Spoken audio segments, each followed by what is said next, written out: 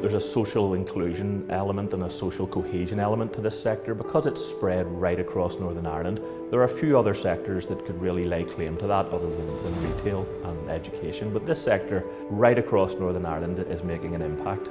It is a vitally important sector to Northern Ireland, employing directly just over 40,000 people.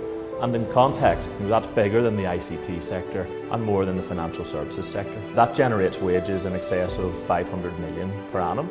An enabling sector, as we've termed this sector, really supports the functioning of a lot more of the economy.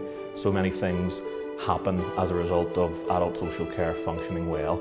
This sector for us, my attitude towards it changed. It felt like a bit of an invisible sector almost, not one that gets a lot of light shone on it. So my attitude coming into it was no real sense of its importance. Going through the process, an element of enlightenment from my part. It's a very important sector to the Northern Ireland economy. Our analysis would suggest this sector is vitally important to the Northern Ireland economy. The demands on it are increasing and it needs to be moved up the priority list for government.